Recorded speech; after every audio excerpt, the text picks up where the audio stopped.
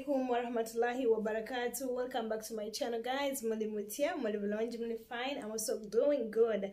Kindly follow me on Instagram at Kasuma69, TikTok Kasuma63, Maya Official, on Facebook Kasuma Official, and on YouTube Twina channel video Kasuma Talk Show ne Kasuma. Kakati today tugenda kuberanga twogera ku ngeri gy'oyinza okubeera nga lasting along omusajja nga obeera mu kaboozi bw'oba ne mukyalawo nga osobola okubeera nga olwawo nga tomala mangu. Era babulira obuzibu buvaawa, okyewaza otya, okikoze otya okubeera nga olwawoko. Okitegeera osobola okubeera nga omuntu oba naye omumatiza, omuwa enough time, natandika okubeera nga akuwa ekitiibwa ng'omusajja. Manyi omusajja bw'oba n'omukazi n'omala eddakiika 2 n'oluga wali n'ofuluuta ne weebaka, n'omukazi abadde akuwa ekitiibwa alekerawo okubeera nga akikuwa. Do you get my point? So it's very important okubeera nga bw'oba n'omukazi, really you take your time with her, nasobola okubeera nga amatira, nava mbuliri nga ali satisfied oba nga she is even tired olw'obuwoomi oba omufuna mukwano. So Okuwangala Olympia, once again, subscribe because you're going to learn a lot here. Okay? Yeah. So number one key, bw'obeeranga ozina omukazi mukwano, speed, controlling speed. Number 1, speed. Omusajja ng'oyagala oluweewo, ng'oyagala olwe mu mana, ng'oyagala olwe mu mukazi mukwano, bw'obeera omuzina kozesa slow motion. Beera nga bw'oba omuzina ogenda slow, togenda fast. Kigenda kuleetera okuwoomerwa ennyo mu bwangu, obeere ng'omaze, obeere ng'ogudde, ng'ate omukazi aba akyayagala. Okitegeera. So ekisooka mu byonna olina okukiteeka mu bwongo nti bwe mbeera nga nzina omukazi nno muwakadde nno okumuzina mu mpola mpola. Mbagambye this whole time, bw'oba ozina omukazi ng'omuzina mu mpola, afiiringa emisuwa gy'omukirago, kimuleetera obwagazi, kibusitinga obwagazi bwammwe bwembi, kimuleetera okubeera nga atoba, like it is good. So mukikozese. Kuba mumpeeza nnyo message. Mala mangu, ndiwa dakiika ntono, nkoze ntya. That is one of the key. Ekigenda okuleetera okubeera nga olwawoko. Yes, speed. Nti bw'oba ogenda mpola n'okiwa obudde, mpola omukira n'oguteekayo mpola, n'oleetako ku kitwe n'okiyisaayo munda, n'oggyayoko, ndekemmana n'onyonyogera yonna, ne feeling obwagazi, ne feeling omukira. Okitegeera. Number 2, kwe kubeera nga omukazi ono bw'oba omuzina. Bw'omuzina n'omala, bw'obeera ng'omaze, tovaayo. Waliwo kye bayita, tukiyita kugatta, nti omaze akasooka ate n'ogattirawo. Okitegeera. Tioyinza okuzina omukazi ono n'omala n'omumalira munda, nategeera nti omumalidde munda koze oyungiddewo.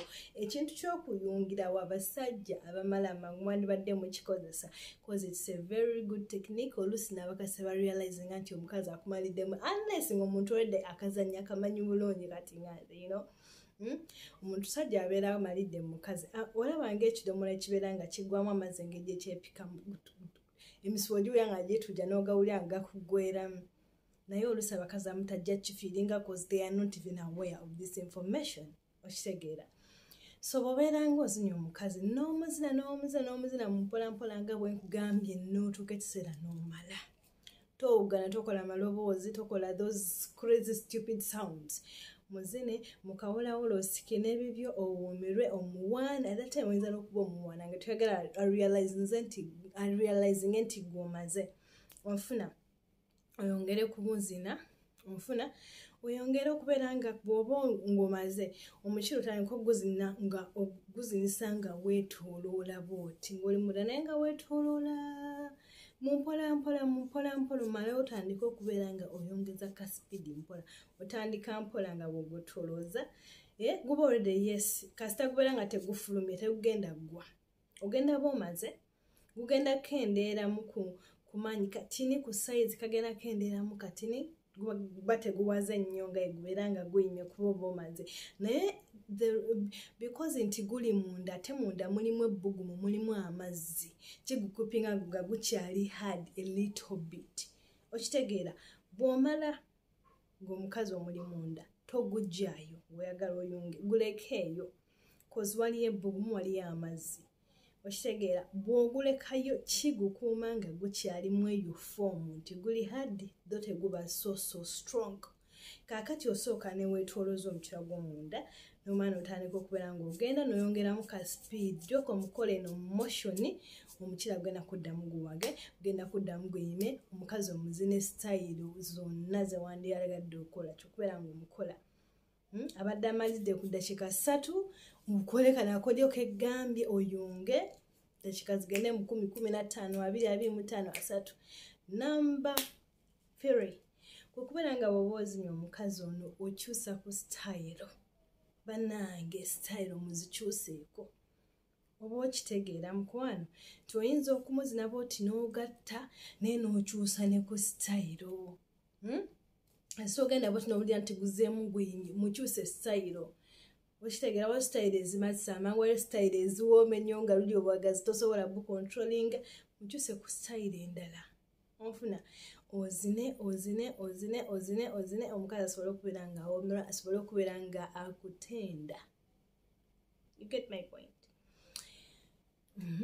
Ekirala banaye mwewala amazzi aganyogoga abasajja mwewala ebiwoomerera abakazi tokolanga mistake ng'omusajja akuvuddemu n'okwata eglaasi y'amazzi aganyoga n'ogimuwa. It's going to make him crazy. Omukyala agenda kugwamu amaanyi agenda kuba tekyalina bulungi maanyi omusajja bw'aba nga ayagala amazzi mu ku mazzi agali a bit warm oba aga room temperature nga tegava mu fridge. You get my point? Osobola okuddira ka chai nga kalimu ginger, just ginger and water. Ofuna, you give him that nga amaze okuzina, you will see what's going to happen. Agenda kuddamu awage. Because ginger with warm water kibustinga emisuwa okubeera nga giddamu ne giperforminga ne giwaga ne gifuna amaanyi. Emisuwa maso z'omukira zonna we zibeera nga really giri in good form, giri in good shape, ogifeedinga bulungi nnyo, omusajja abeera agenda kubeera nga really wakabi mu kitanda. So mugezeeko obukodyo obwembagambye bannange musobole okubeera nga mwonyumirwa muzindise ku kitwe ebintu bingi nze nga mbibagamba. Bw'oba ozina ekyoku kisigenda lekayo buli lw'obeera ng'ozina omukazi zina nga bw'ofulumayoko banaye zina nga bw'ofulumayo omukira gufuuyibweko kawewo. Sobola okikola oyinza ogamba kati ate nfulumeyo mbere nga nkola ekyo. Osobola okubeera nga oba wabwe ogezaako okubeera nga omukira gwo ogukwatako n'oguyisaako ku kiri kumana kungu n'obeera nga akuba akacabayi n'omala ate n'oyingiza oba onfuna mukwano. I love you and I'll be seeing you in my next video. Mbere bulungi.